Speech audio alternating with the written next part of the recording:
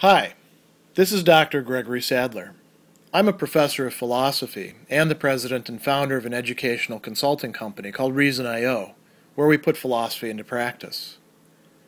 I've studied and taught philosophy for over 20 years, and I find that many people run into difficulties reading classic philosophical texts. Sometimes it's the way things are said or how the text is structured. But the concepts themselves are not always that complicated, and that's where I come in. To help students and lifelong learners, I've been producing longer lecture videos and posting them to YouTube. Many viewers say they find them useful. What you're currently watching is part of a new series of shorter videos, each of them focused on one core concept from an important philosophical text. I hope you find it useful as well. During the era in which Epictetus was first studying and then applying and then finally teaching Stoic philosophy, one of the great rival schools was that of the Epicureans, and both Stoicism and Epicureanism were in fact philosophical schools, but they also found ways to sort of leach themselves into the broader culture. So quite a few people who were not philosophers would identify with one or another of these schools. And the Epicureans were viewed in many respects as being at the opposite end of the spectrum from the Stoics. They actually did have quite a few things in common in that from the skeptic perspective they were both considered to be dogmatic philosophies. They were both materialistic philosophies in that they don't think that there is any sort of irreducible soul that's not material. They think that the divine is in some way material. But where they really differed was about their vision of the whole point to human existence, the nature of the good. And so the Stoics had said that the good ultimately can be understood in terms of virtue, moral virtue, or in terms of the ruling faculty of the person. These really go together. And the Epicureans, like I have here on the board, held that the good was ultimately pleasure, and that means the bad was ultimately pain. So what conduced to or produced pleasure was thereby good, and what led to pain was thereby bad. And if you had a mixture of pain and pleasure, that's perhaps neutral or perhaps a little bit worse or a little bit better, depending on how much you've got mixed together. They also did distinguish between different kinds of pleasures, but you can see core concept videos specifically on Epicurus about that, so I'm not going to go into that. Now, so the Epicureans are one of the major non-Socratic schools. All the other rival schools of the Stoics, without exception, are really offshoots of schools or persons that had studied with Socrates. Epicurus is a different sort of tradition, and the Epicureans tended to oppose themselves to pretty much everybody else. Like I put there, pleasure is the good, pain is the bad. They were hedonists.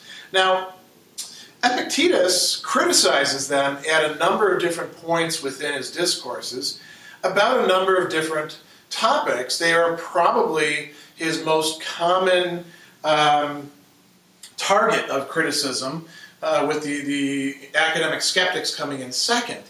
And he's got a number of different complaints to make against them. Some of them are really on target, some of them perhaps not quite so much.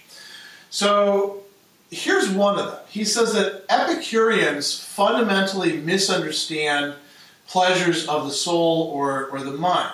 The Epicureans had said that mental pleasures, or pleasures of the soul, were in fact better than purely physical or bodily pleasures, pleasures of the flesh. So, the pleasure of reading a book is in some ways better than the pleasure of going out and having a night and, getting really drunk and then having sex. Likewise, they also thought that some pleasures are produced by the absence of pains. Again, you can see a core concept video about that. But the Stoics thought, at least Epictetus thought, that the Epicureans didn't really understand the relationship between pleasure and the good. For the Epicureans, they're saying pleasure is the good. So anything that's good is good insofar as it either is pleasure or is pleasant or is some way able to lead to pleasure. In that case, it's what we call the useful, or the bonum utile in Latin. It's liable to lead to some results that we want. And the Stoics said, no, that doesn't really encompass the whole scope of the good. In this, they're actually in line with the Aristotelians and the Platonists as well.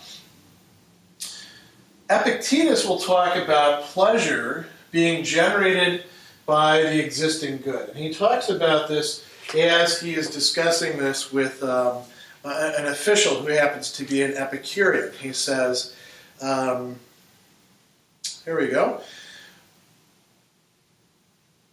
The goods of the soul, first of all, belong to the sphere of the moral purpose, or do they not? So they do belong to that. So is the pleasure of the soul something that belongs in that sphere? And then what produces that? Do we just have pleasure, because it produces itself? And he said, that doesn't really make sense. What is it produced at?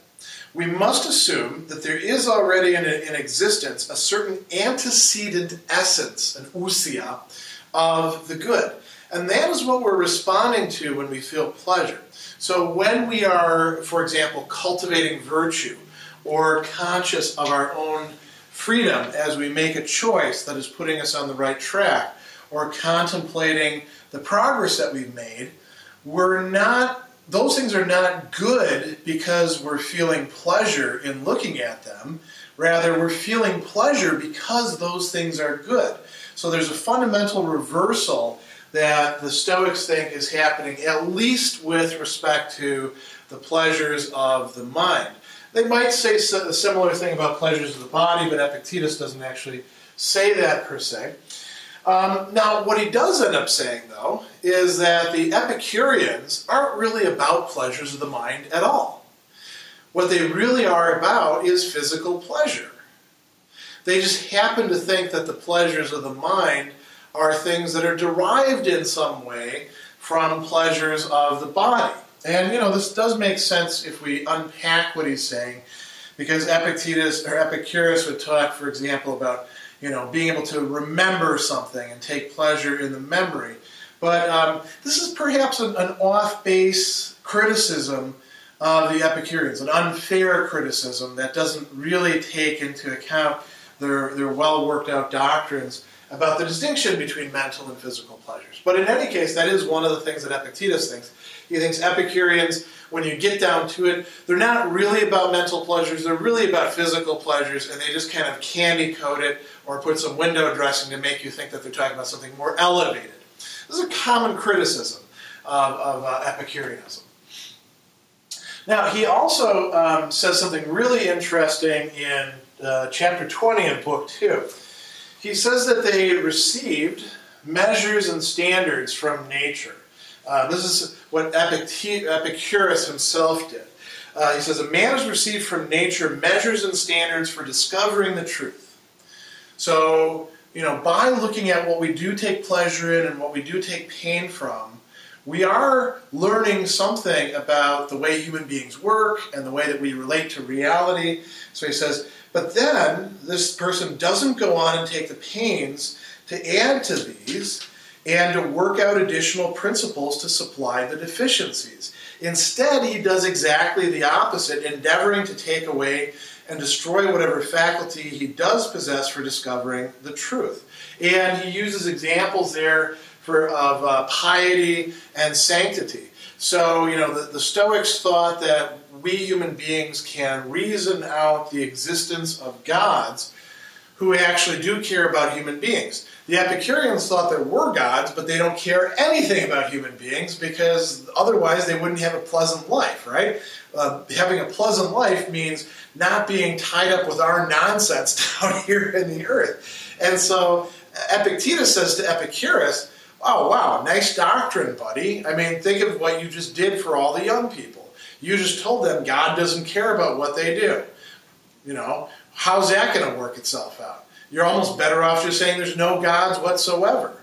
So he thinks that the Epicureans are learning from, sort of the same stock of general ideas and human nature that the Stoics are drawing upon, but they're not going far enough, and they're trimming away some of the important other experientially based principles, or experientially grasped principles, that the Stoics themselves are contributing. Another thing that he really goes after them on has to do with family life and social life. The Epicureans were very different from the Stoics in that the Epicureans counseled withdrawing yourself as much as possible from political or social life. So, not just not running for office, but don't belong to clubs or anything like that. In part because that would make your life more tranquil. And they also thought if you can avoid getting married and having children, you should do so. Now, there's several things that Epictetus says about this by way of criticism. One is Epictetus thinks that there is, in fact, a natural affection that parents have for their children. It can, be damaged, it can be effaced, but we do have a sort of inclination to take care of and to love our progeny. So he thinks that the Epicureans have gone wrong in not acknowledging that. He thinks we also have a sort of natural social instinct to connect up with other human beings. Now, that doesn't mean that we can't be jerks to them, right, and become envious and rivalrous and all sorts of other things. But we also do have a natural tendency to want to live in society together and to try to get along. He thinks that the Epicureans just don't recognize that, and they're going wrong in their philosophy by doing so. The other thing that he really says, that he stresses, is, well, what if they put those doctrines into practice universally? You wouldn't have any human society. Because there's really two main things. There's a lot of other things as well, but there's two main things that you need in order to have a perpetuation of the human race. People have to have kids, which means they have to have at least sexual relations if they're not getting married. Just every society has some sort of regulation of sexual relations that we can call marriage. If they're not reproducing, no more humans after a while, right? And all bets are off. The other thing is, we're not just about reproducing. We have a whole social world. We have culture. And that is a product of societies. So we do have to have some people who are willing to step up and, say, take political office or carry out the difficult work of legislation or enforcement of the laws. So he goes on and he says, here we go.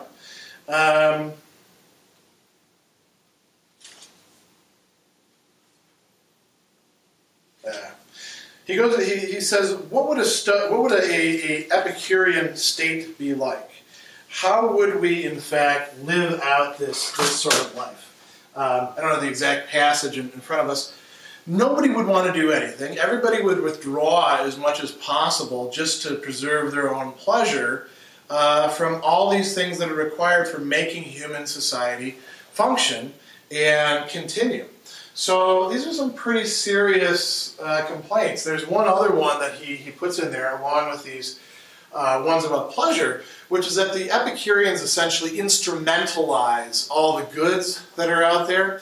And that is not only an error in the sense of getting things wrong about why justice matters, but it should also tell us you don't want to walk down a dark alley with an Epicurean. The Epicureans would say, following Epicurus, the reason why you shouldn't commit injustice is because you can't be sure that you're not going to get punished. And Epictetus says, there's plenty of people who can be totally sure that they're not going to get punished. They commit their crimes in ways that make it impossible for them to be detected.